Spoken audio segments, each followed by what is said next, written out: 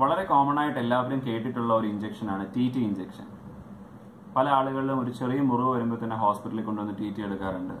മറ്റു ചില ആളുകൾ മുറിവ് വന്ന് പഴുത്ത് അത് മാറുന്നില്ല എന്ന് പറഞ്ഞ് ഡോക്ടറെ ഒരു TT എടുക്കണമെന്ന് പറഞ്ഞ് ഹോസ്പിറ്റലിൽ വരാറുണ്ട്. മറ്റു ചില ആളുകൾ എല്ലാ 6 മാസം കൂടിയിരിക്കുമ്പോഴും TT എടുക്കാനായിട്ട് ഹോസ്പിറ്റലിൽ വരാറുണ്ട്.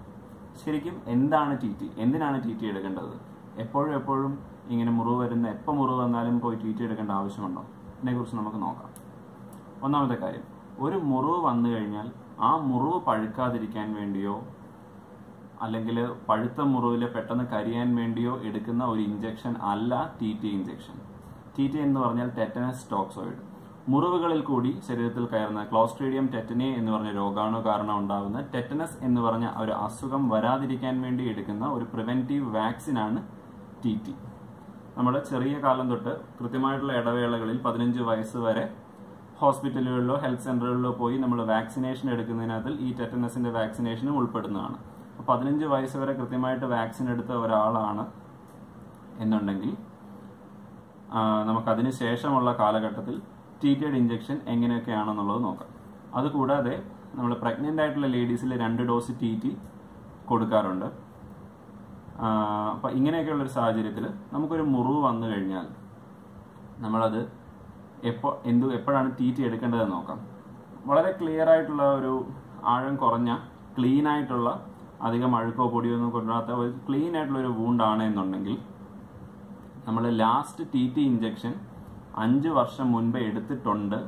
അതുപോലെ തന്നെ ഈ ആള് complete full dose of TT എടുത്തിട്ടുള്ള ഒരാളാണ് എന്നുണ്ടെങ്കിൽ അദ്ദേഹത്തിന് 5 വർഷത്തിനുള്ളിൽ TT എടുത്തിട്ടുണ്ടെങ്കിൽ മറ്റൊരു TTയുടെ ആവശ്യകത ഇല്ല. ശരിക്കും പറഞ്ഞു കഴിഞ്ഞാൽ സപ്പോസ് ആഴത്തിലുള്ള ഒരു മുറിവാണ്, റോഡ് ആക്സിഡന്റ് അല്ലെങ്കിൽ മരത്തിൽ നിന്നോ മറ്റും വീണ് ഉണ്ടായേക്കുന്ന മുറിവോ അങ്ങനെയൊക്കെയാണെന്നുണ്ടെങ്കിൽ പോലും 5 വർഷത്തിനുള്ളിൽ TT എടുത്തിട്ടുണ്ടെങ്കിൽ വീണ്ടും ഒരു TT ഡോസിന്റെ ആവശ്യമില്ല. 5 വർഷത്തിന് മുകളിലാണെങ്കിൽ നമുക്ക് TTയുടെ ആവശ്യം വരും.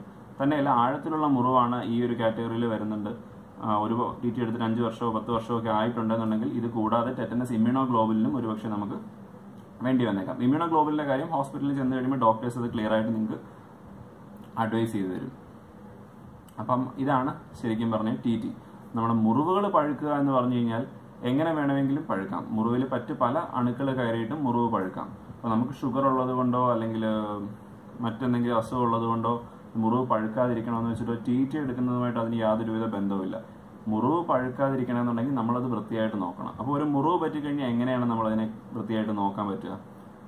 ആദ്യം ചെയ്യേണ്ടത് തന്നെ നമ്മൾ പൈപ്പ് വാട്ടറിലോ വൃത്തിയായിട്ടുള്ള വെള്ളത്തിൽ കഴുകുക.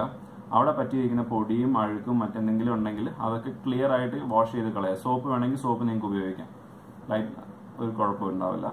പക്ഷേ സ്ട്രോങ് ആയിട്ടുള്ള ഡെറ്റോൾ പോലുള്ള കാര്യങ്ങൾ മുറിവിലേക്ക് ഡയറക്റ്റ് ഒഴിച്ച് ക്ലീൻ ചെയ്യുന്നത് ഒഴിവാക്കുക. മുറിവ് വളരെ ക്ലീൻ ആയിട്ട് സൂക്ഷിക്കുക.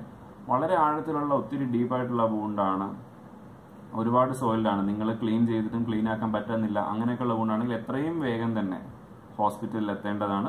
ഞാൻ ഈ പറഞ്ഞ കാറ്റഗറി അനുസരിച്ച് 5 വർഷത്തിനുള്ളിൽ നിങ്ങൾ TT എടുത്തിട്ടില്ല, അതുപോലെ തന്നെ നിങ്ങൾ ഫുൾ ഡോസ് TT എടുത്ത ഒരാളും കൂടിയാണ് എന്നുണ്ടെങ്കിൽ നിങ്ങൾക്ക് ഹോസ്പിറ്റലിൽ ചെന്ന് TT എടുക്കാവുന്നതാണ്. ഡോക്ടറിന്റെ അഡ്വൈസ് പ്രകാരം ടെറ്റനസ് ഇമ്മ്യൂണോഗ്ലോബുലിന് ആവശ്യമുള്ള കേസാണെങ്കിൽ അതും എടുക്കേണ്ടതാണ്. പിന്നെ മുറിവ് വൃത്തിയായിട്ട് സൂക്ഷിച്ച് അവിടെ ക്ലീൻ ചെയ്തതിനു ശേഷം ലോക്കൽ ആന്റിബയോട്ടിക്സോ അല്ലെങ്കിൽ ഉള്ളിൽ കഴിക്കേണ്ട ആന്റിബയോട്ടിക്സോ ആവശ്യമുണ്ടെങ്കിൽ ഡോക്ടർ പറയും. അതിനനുസരിച്ച് മാത്രം നമ്മൾ എടുത്താൽ മതിയാവും. കൃത്യമായിട്ടുള്ള ഡ്രസ്സിംഗ് ഉണ്ടെങ്കിൽ മുറിവുകൾ പഴുക്കാതെ നമുക്ക് സൂക്ഷിക്കാൻ പറ്റും. പിന്നെ ഡയബറ്റിക് ആണെങ്കിൽ അത് കൺട്രോളിൽ നിർത്തുക, അതാണ് ഏറ്റവും ഇമ്പോർട്ടൻ്റ് ആയിട്ടുള്ള മറ്റൊരു കാര്യം.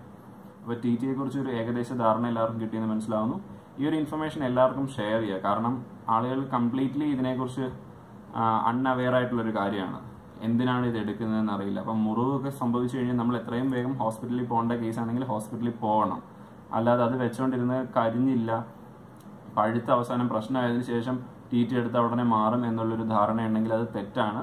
മരണം വരെ സംഭവിക്കാൻ സാധ്യതയുള്ള ടെറ്റനസ് എന്ന് പറയുന്ന അസുഖത്തിനെതിരെയുള്ള പ്രിവെൻഷൻ മാത്രമാണ് TT. നിങ്ങളുടെ മുറിവുകൾ പ്രത്യേകം ശ്രദ്ധിക്കണം. പ്രത്യേകിച്ച് ഷുഗർ പേഷ്യൻസ്, അവരുടെ കാലിലൊക്കെ ഉണ്ടാകുന്ന മുറിവുകൾ പ്രത്യേകം ശ്രദ്ധിക്കേണ്ടതാണ്.